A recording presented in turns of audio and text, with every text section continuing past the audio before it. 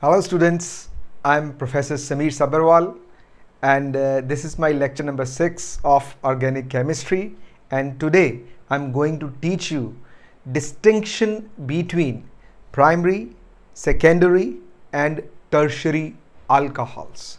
So regarding lower classes and for BSc classes, this topic is very important. By means of distinction, we are able to differentiate different types of alcohols. The first test with the help of which we can do this distinction is Victor-Meyer's test. Now, what we do in Victor-Meyer's test, see, this is a chart showing primary alcohol, secondary alcohol and tertiary alcohols, right? RCH2OH, functional group is OH, we treat it with phosphorus iodine. Definitely phosphorus reacts with iodine to give us Pi3. Undoubtedly, nucleophilic substitution reaction in case of alcohols is less favorable, okay? Because OH negative is not a very good leaving group. OH negative is a strong nucleophile. So it is difficult to replace OH negative, but we do it with the Pi3. It's favorable with the Pi3, which replaces OH negative with I negative to get iodoalkanes. So you can see the first change, that by treating RCH2OH with phosphorus iodine, we get RCH2I. Whenever we want to get something, we generally go through haloalkanes, because haloalkanes have halide group, which is a very good leaving group, and we simply call haloalkanes as synthetic tools in the hands of a chemist. Now, once we get RCH2I, iodoalkane, we go for nucleophilic substitution reaction second time. First was also nucleophilic substitution, now second time nucleophilic substitution. We replace OH negative, we replace I negative with NO2 negative. We get nitroalkanes. You can see this reaction. Silver nitrite in aqueous and alcoholic medium for nucleophilic substitution, we get RCH2NO2. Now this nitroalkane is a very special molecule. Nitro group is a withdrawing group. Due to its withdrawing nature, it is easier to remove the hydrogen of alpha carbon. Right, a very, very important chemistry. I'm trying to find some space. See, I have R, CH2, NO2, right? Very important chemistry.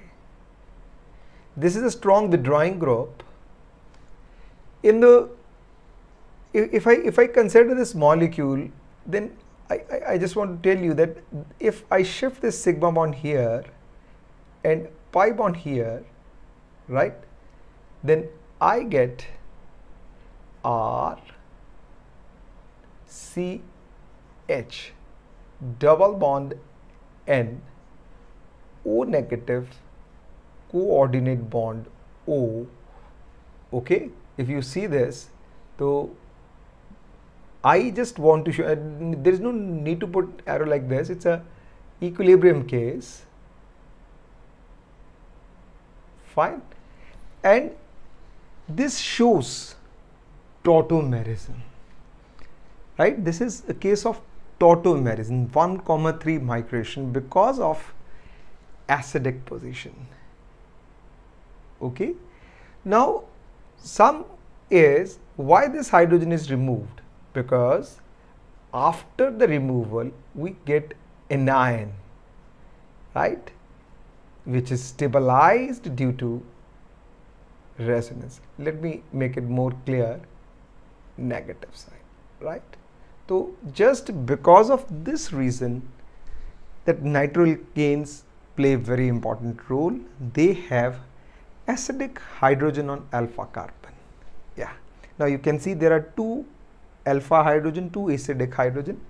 If I take secondary nitroalkane, there is one alpha hydrogen, and if I take tertiary nitroalkane, there is no alpha hydrogen.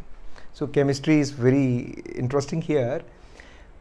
We can distinguish RCH2NO2, 1 degree nitroalkane. This is 2 degree nitroalkane, and 3 degree nitroalkane with this test also, right? So by doing Victor Meyer test, we are able to distinguish primary, secondary and tertiary alcohol. In addition to this, 1 degree, 2 degree and 3 degree nitroalkanes. So anyhow, we treat alcohol with the phosphorus iodide to get iodoalkane, and the nucleophilic substitution is favorable in case of iodoalkane. We treat it with silver nitrite in alcoholic aqueous medium, that is nucleophilic substitution, condition for nucleophilic substitution, and we get nitroalkanes. And in nitroalkanes we have acidic hydrogen, because after the loss of H positive, structure is stabilized. Carbonyl is stabilized. This is a carbonyl which is stabilized by resonance. Now if we treat this molecule with a nitrous acid, okay, you can check there are two acidic, the easiest way to remember for your level. Two hydrogen will react with the oxygen, see H2O, because both hydrogens are acidic, will come out to give us double bond, C double bond NOH. This is known as nitrolic acid. Nitrolic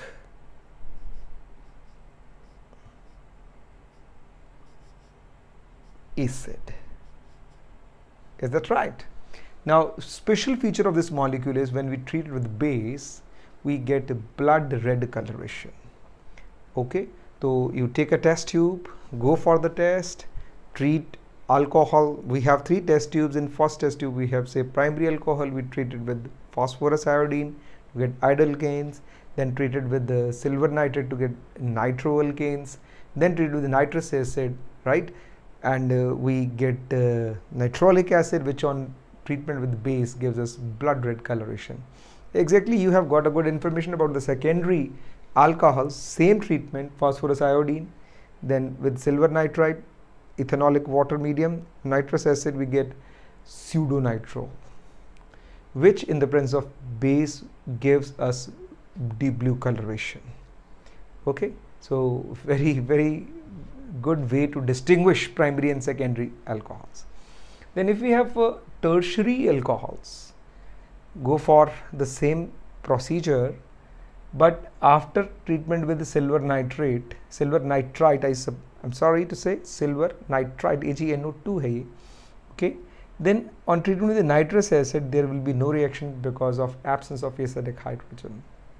So this is how we distinguish primary, secondary and tertiary alcohol by means of Victor Meyer's test, and also good test to distinguish nitro, 1 degree nitro, 2 degree nitro and 3 degree nitro alkanes.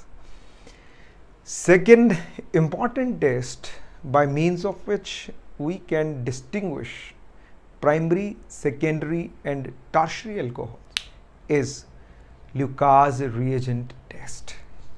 Now first of all, what is Lucas reagent? Lucas reagent is an equimolar mixture of anhydrous zinc chloride and concentrated HCl. Now what we do in this case, a very basic reaction is, I am going to start with 3 degree alcohols, right? This is 1 degree alcohol,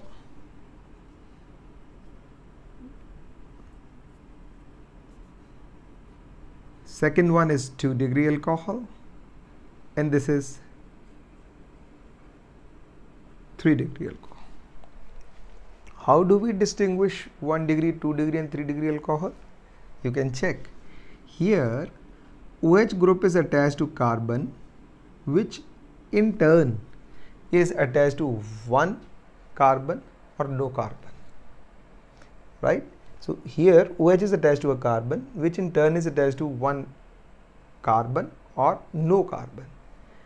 if OH group is attached to a carbon which in turn is attached to 2 carbon, so that is why it is 2 degree, and you can see here OH is attached to a carbon which is 3 degree in nature, means it is attached to 3 carbon. So that is how we distinguish primary, secondary and tertiary alcohols. I need some space to make you understand this reaction. I'm going to rub this part. Fine.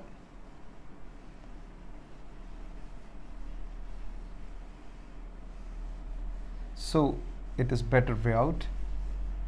Yeah. If I take tertiary alcohol, as I said earlier, nucleophilic substitution in alcohol is less favorable because it is difficult to remove OH negative. Why? Because this is not a good leaving group. OH negative is a strong nucleophile, so it has lesser tendency to come out. But if I compare 1 degree, 2 degree and 3 degree alcohol, one thing which is very common and important, that out of these 3 degree carbocation is more stable. This is an intermediate. Intermediate is a species which is formed during reaction, and reaction occurs only if intermediate is formed. So this is 3 degree carbocation, this is 2 degree carbocation, and this is 1 degree carbocation. Okay, just go for the basics to understand that 3 degree carbocation is a stable carbocation. Now, since in this case we are getting 3 degree carbocation which is relatively more stable, so anhydrous zinc chloride NaCl, right, react with tertiary alcohol immediately to give us turbidity, means solution will become milky. And what happens is that this OH negative is replaced. Why? Because carbocation is stable, and Cl, it is replaced with Cl negative. I tell you that undoubtedly anhydrous zinc chloride plays its role. Somehow zinc chloride is a Lewis acid, right? Means it is electron deficient. It combines with the lone pair of OH and it assists in removal of OH by weakening this bond, the strength of this bond, and it assists in generation of carbocation. So you take 3 test tubes, in one you put primary alcohol, in the second you put secondary alcohol, in the third you put tertiary alcohol.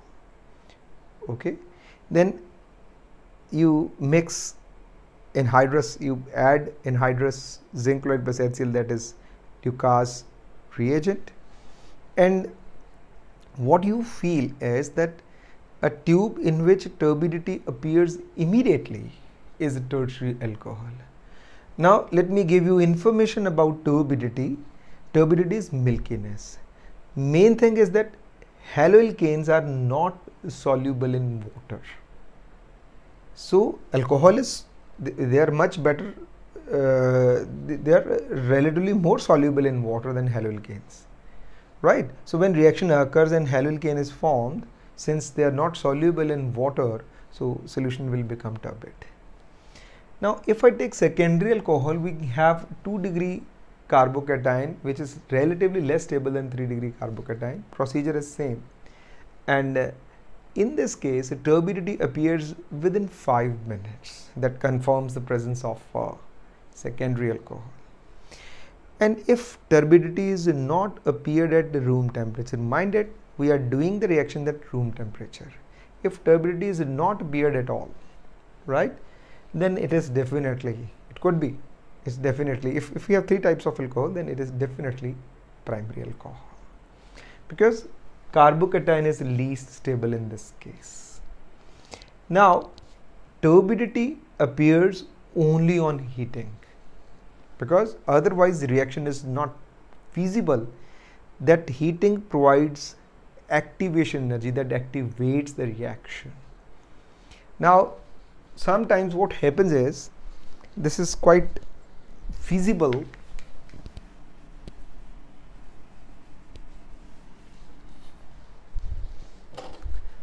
Zinc chloride, if it is not present in excess, what happens is it combines with HCl because it's a Lewis acid.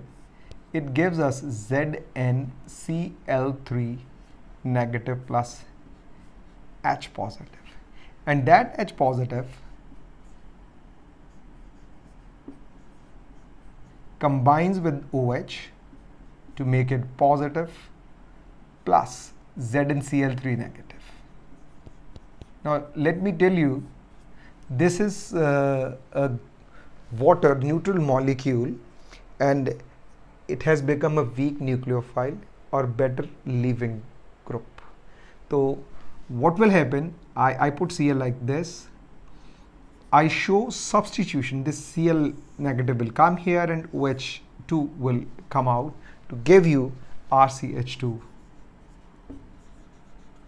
Cl, and that is preferred with heating only. So this is how we distinguish primary, secondary and tertiary alcohol, one with your vector Meyer's test and second is Lucas reagent test. So I will discuss all kinds of groups and their tests, how to distinguish between the various groups. So keep listening, keep subscribing. Thank you very much.